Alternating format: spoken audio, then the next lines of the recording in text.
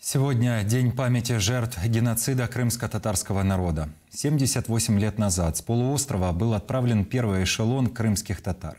Всего было депортировано около 200 тысяч человек. В Одессе в крымско-татарском волонтерском центре объединились люди, которых нынешняя агрессия России вынудила покинуть родные дома и города.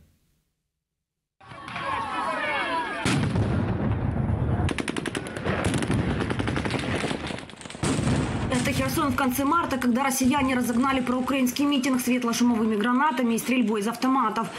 В мирной акции тогда принимал участие Александр Жужа. Мужчина вспоминает, насколько людей шокировал такой откровенный террор. Пытались стоять до последнего, но когда увидели, что начали стрелять уже и в людей, люди начали падать, их начали подбирать, уже, конечно, начали потихоньку отступать. Жену и детей Александр отправил за границу, а сам переехал в Одессу, где теперь работает в крымско-татарском волонтерском центре. Все силы вкладывает в приближение победы и, конечно, освобождение родного Херсона.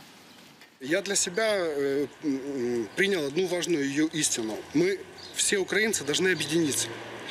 Если призвали – воюешь. Если не призвали, то помогаешь здесь и в тылу.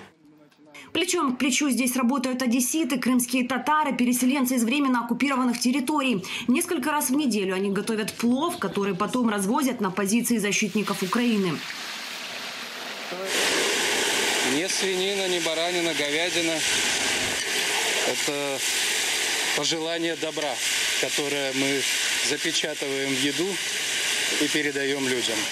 Организовал центр переселенец из Крыма Февзим Мутов. Говорит, российской агрессии его народ подвергается уже несколько веков подряд. Неудивительно, что именно под крышей крымско-татарского центра сейчас собирается гуманитарная помощь и внедряются волонтерские программы.